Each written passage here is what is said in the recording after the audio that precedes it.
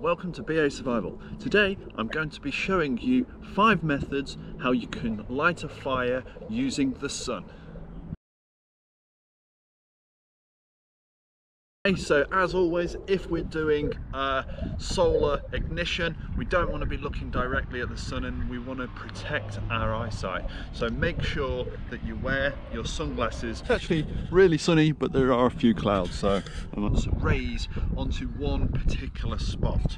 So the first and easiest method is to actually get a large magnifying glass, and as you can see there, the magnifying glass makes quick work of trying to light a fire, even on pieces of dry wood, dry punk wood.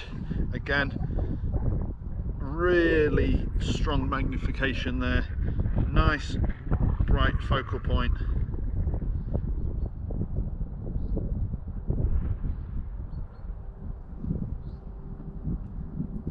And again,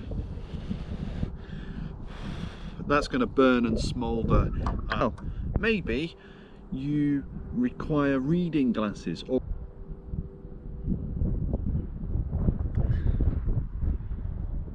again here I'm using just bits of dry grass.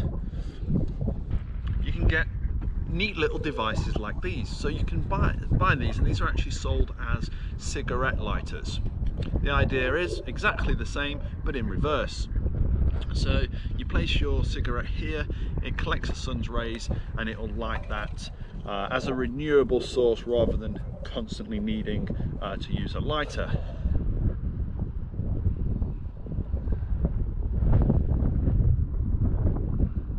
Focusing that at the sun. Once you're happy you've built up a large area of it that's charring and burning, you can then blow that and transfer that into your tinder bundle.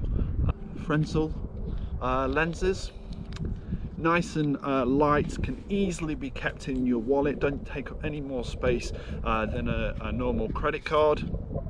And with that you can then magnify the sun's rays.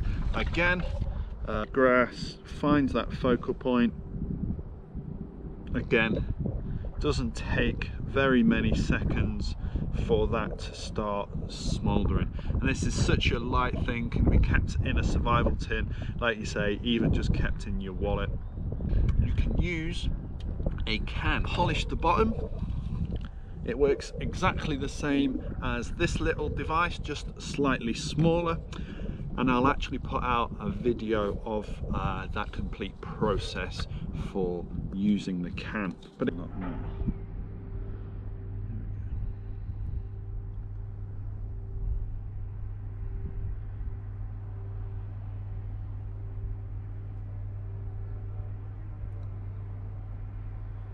Again, got quite a small amount there. The small item that many of us might keep into survival tins, or again just genuinely have in your wallet, a condom. And these can be used to light a fire with.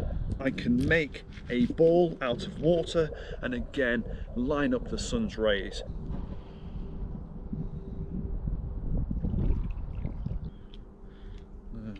Tie that into a knot. So the sun's gone in again. But we are managing to at least get a focal point. Better.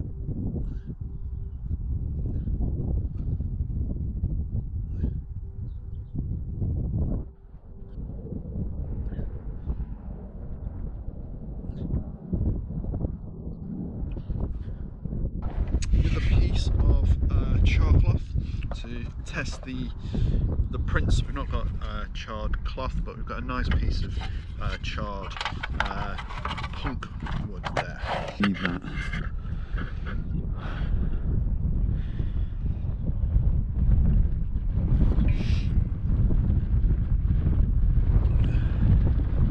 But that has caught. So even though it's not, you know, the dry grass, that has definitely worked. in hotter places or towards hotter times of the year, it will work a lot better. At the minute we're in sort of April in the UK, so fairly warm, but again the sun's rays could definitely be a lot stronger. Thank you for watching. Please like, comment and subscribe, and I'll catch you in the next video.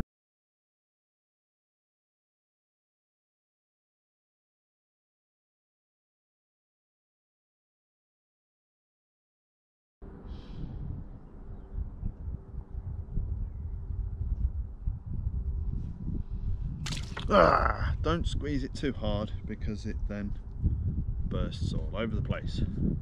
It's finding that fine balance between squeezing it hard enough that it makes that really nice circle and squeezing it too hard that you actually just throw a water bomb at yourself.